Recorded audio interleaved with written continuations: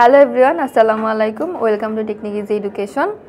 আমি আজকে নিয়ে এসেছি তোমাদের সামনে নবম দশম শ্রেণীর হিসাব বিজ্ঞান এই সাবজেক্টটার একটা বোর্ড কোশ্চেন নিয়ে। তো আজকে আমরা আলোচনা করব কুমিল্লা বোর্ড 16-র 5 নাম্বার অধ্যায় থেকে একটা বোর্ড কোশ্চেন। তো ফার্স্টে আমরা বরাবরের মতো আমাদের প্রশ্নটা পড়ব। প্রশ্নে লেখা আছে, জনাব জামিল 2010 সালের 1 জানুয়ারি নগদ 50,000 টাকা ও 20,000 টাকার আসবাবপত্র নিয়ে একটি ব্যবসা শুরু করেন। এ মাসে তার ব্যবসার অন্যান্য লেনদেনগুলো নিম্নরূপ। তারপরে নিচে 1 2 3 4 চারটা আমাদের লেনদেন দেওয়া আছে। তারপরে কতে বলা আছে, জনাব জামিলের প্রারম্ভিক মূলধনের পরিমাণ নির্ণয় করো। তো খ আর গ আমরা পরে দেখি, আগে আমরা কটা সলভ করি। তো কতে কি বলেছে, প্রারম্ভিক মূলধনের পরিমাণ নির্ণয় করার কথা। তো প্রারম্ভিক মূলধন কথাটা মানে হচ্ছে প্রারম্ভিক কথাটা মানে ওয়ার্ডটা দ্বারাই তোমাদের মানে বোঝা যায় যে বছরের শুরুতে প্রারম্ভিক মানে হচ্ছে শুরু। তো প্রারম্ভিক মূলধন যখন আমাদের বলবে তার মানে হচ্ছে আমরা যার অঙ্ক করব, যে প্রতিষ্ঠানে বা যে পার্সনের অঙ্ক করব, তার বছরের শুরুতে কতটুকু মূলধন ছিল সেটা নির্ণয় করা। তো আমার এখানে লেখা আছে কি, জনাব জামিল 2010 সালের 1 জানুয়ারি। যেহেতু 10 সালের 1 জানুয়ারি কথাটি দিয়ে বুঝতে পারছি এটা হচ্ছে বছরের প্রথম মানে প্রারম্ভিক টাইমটা।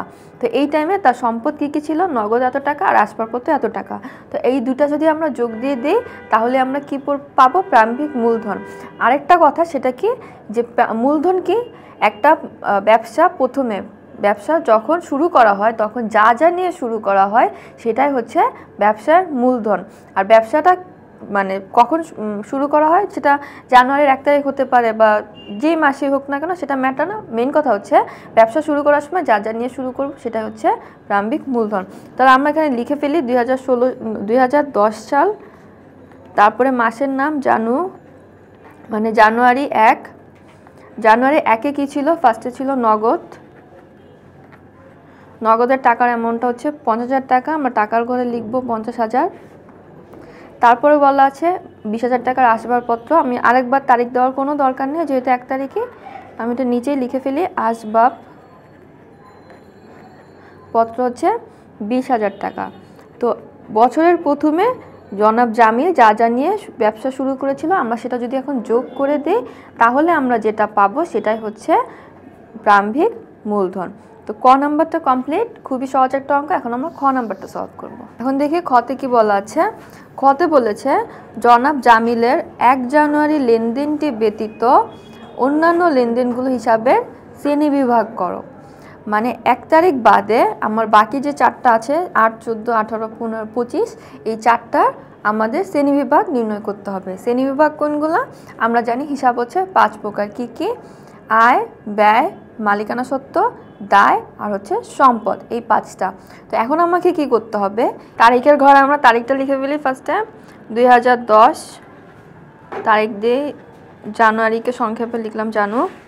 তারপর হচ্ছে 8 তারিখ, 1 তারিখ লেনদেন ব্যতীত যেহেতু বসে, তো 1 তারিখটা আমরা ধরবো না, 8 তারিখ থেকে শুরু করব, লিখলাম 8।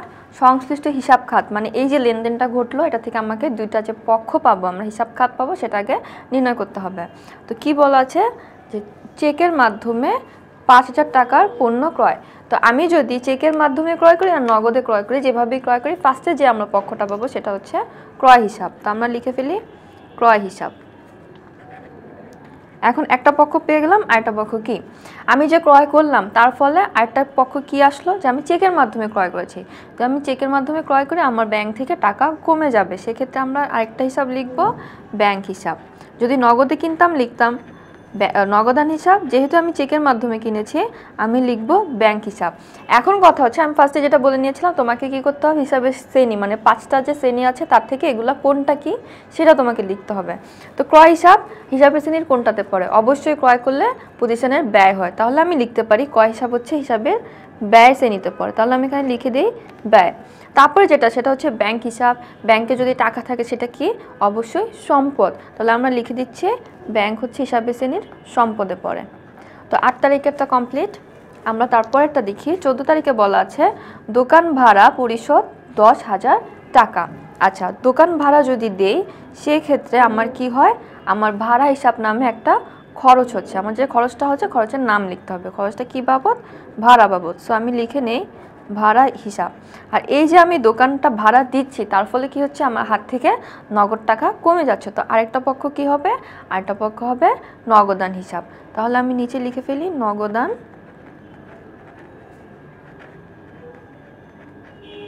হিসাব। তো ভাড়া হিসাব, ভাড়া দিলে কি হবে? দোকানে যে ভাড়া দিব, ভাড়া দিলে কি হবে? ব্যয় হবে। তাহলে আমি ভাড়া হিসাব বরাবর হিসাবে শ্রেণীতে লিখতে পারি ব্যয়।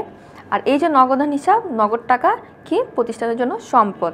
তাহলে আমি এটা বরাবর লিখে ফেলছি সম্পদ। তারপরে যেটা চেয়েছে সেটা হচ্ছে 18 তারিখে কি বলা আছে? পূর্ণ উত্তোলন 3000 টাকা।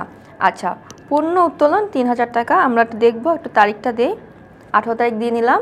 পণ্য উত্তোলন, উত্তোলন যেটাই হোক, উত্তোলন মানে তো আমরা জানি, উত্তোলন মানে হচ্ছে কি মালিক তার নিজের প্রয়োজনে ব্যবসা থেকে কিছু ব্যবহার করলে বা উঠিয়ে নিলে সেটা হবে উত্তোলন। এক্ষেত্রে কী করেছে? সে পণ্য উত্তোলন করেছে। এখন পণ্য উত্তোলন করুক আর নগদ টাকা উত্তোলন করুক, যাই উত্তোলন করুক, উত্তোলন দেখলেই আমরা ফার্স্টে একটা পক্ষ বসিয়ে ফেলবো, সেটা হচ্ছে উত্তোলন হিসাব। তো আমি লিখে ফেললাম, একটা পক্ষ পেয়ে গেলাম যে উত্তোলন হিসাব। এখন এই যে উত্তোলনটা করলো, কি উত্তোলন করলো? আমরা স্পষ্ট দেখতে পাচ্ছি পণ্য উত্তোলন করলো। তাহলে পণ্যকে আমরা কি পণ্য নামে লিখবো? পণ্য নামে লেখা যাবে না, আমরা লিখবো ক্রয় হিসাব। তো লিখে নিলাম ক্রয় হিসাব। এখন এই যে উত্তোলন হিসাব, সেটা আমাদের হিসাবের যে শ্রেণী 5টার মধ্যে কোনটাতে পড়ে? উত্তোলন হিসাব হচ্ছে মালিকানা সত্ত্ব হিসাব, হিসাবের শ্রেণীতে পড়ে মালিকানা সত্ত্ব। তো আমরা উত্তোলন বরাবর এখানে লিখে দিব মালিকানা সত্ত্ব। আচ্ছা, ক্রয়, ক্রয় করলে মানে ক্রয় করলে তো ব্যয় হয়, ব্যয় হোক আর যাই হোক, আমাদের হচ্ছে উত্তোলন করার কারণে মালিকানা সত্ত্ব হচ্ছে। আর ক্রয় করলে আমরা চিন্তা করি যে ব্যয় হয়, কিন্তু এখানে ক্রয় করেনি, কী করেছে? মালিক পণ্য উঠিয়ে নিয়েছে। তো পণ্য যদি উঠিয়ে নেয়, পণ্যটা তো একটা মানে পণ্য কিনেছিল সেটার জন্য একটা ব্যয় হয়েছিল, তো ক্রয় হচ্ছে একটা ব্যয় হিসাব। আমরা এত যদি ব্রডলি বুঝতে না পারি, আমরা জাস্ট মনে রাখবো উত্তোলন করলে হয় মালিকানা সত্ত্ব হিসাব আর ক্রয় অলস হচ্ছে ব্যয় হিসাব। আচ্ছা, তারপরে হচ্ছে 18 তারিখটা কমপ্লিট। তারপরে 25 তারিখে বলা হয়েছে দেনাদারের কাছ থেকে আদায় 2000 টাকা। দেনাদারের কাছ থেকে আমাদের আদায় করা হয়েছে 2000 টাকা। তো আমি আগে তারিখটা দিই, 25 তারিখ। দেনাদারের কাছ থেকে যদি আমরা আদায় করি তাহলে আমাদের হাতে কি আসছে? নগদ টাকা আসছে। তাহলে আমরা একটা পক্ষ পেয়ে গেলাম নগদান হিসাব। তাহলে আমি আগে একটা পক্ষ লিখি নগদান হিসাব। আর এই যে দেনাদারের কাছ থেকে আমি টাকা আদায় করেছিলাম, দেনাদারকে আমি যার কাছ থেকে টাকা পাই। তো আমি যার কাছ থেকে টাকা পাই অর্থাৎ আমার দেনাদার, তার থেকে যদি আমি টাকাটা আদায় করে নেই তাহলে কি হয়? আমার দেনাদার কমে যায়।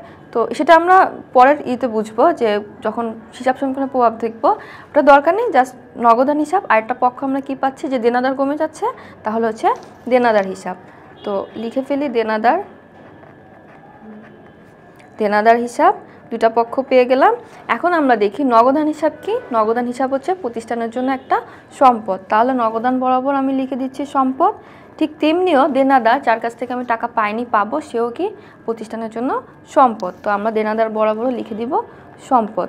তো এই হচ্ছে আমাদের হিসাবের শ্রেণী বিভাগ। এটা কি? জাস্ট আমাদের লেনদেন থেকে দুটা পক্ষ বের করে কোন পক্ষটা, এই যে সংশ্লিষ্ট হিসাবগুলো কোনটা হিসাবের শ্রেণী বিভাগে কোনটাতে পড়ে সেটা লিখে দিতে হবে। খুবই ইজি অঙ্ক। এখন আমরা চলো গ নাম্বারটা। গতে কি বলা আছে দেখি। গতে বলা আছে জনাব জামিলের 8, 14, 18 ও 25 এই তারিখগুলো লেনদেনের উপর হিসাব সমীকরণের উপাদানের প্রভাব দেখাও। হিসাব সমীকরণের উপাদান।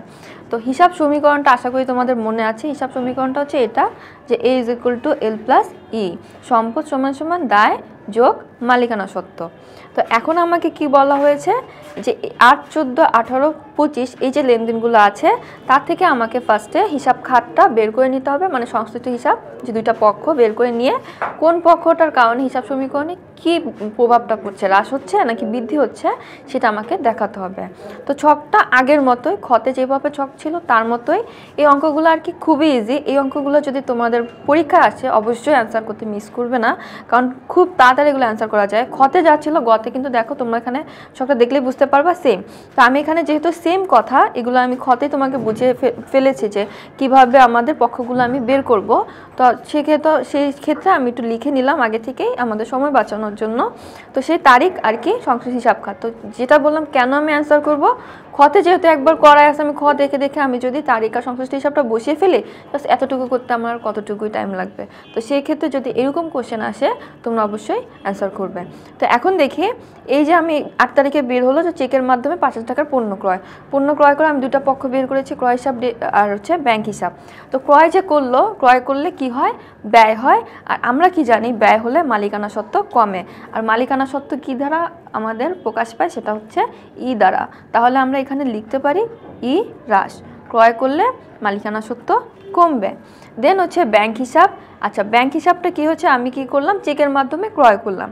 তো আমি যদি চেকের মাধ্যমে ক্রয় করি, আমার কি হবে, ব্যাংক থেকে টাকা কমে যাবে। যদি ব্যাংক থেকে টাকা কমে যায়, ব্যাংক কি আমার একটা সম্পদ, তাহলে কি হবে, আমার সম্পদ হ্রাস পাবে। আর সম্পদটাকে কি সমীকরণ দিয়ে দেখানো হয়, এ দ্বারা দেখানো হয়। তাহলে আমি এখানে বলতে পারি যে ব্যাংক হিসাব হলে হবে এ হ্রাস।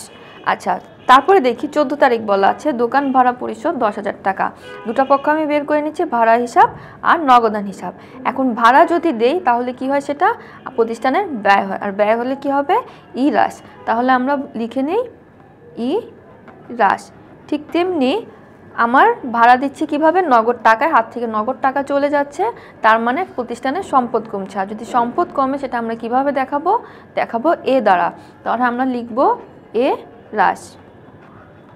আচ্ছা, তারপরে 18 তারিখে বলা আছে পণ্য উত্তোলন 3,000 টাকা। এটা দুটো পক্ষ আমরা বের করে নিয়েছি, উত্তোলন হিসাব আর হচ্ছে ক্রয় হিসাব।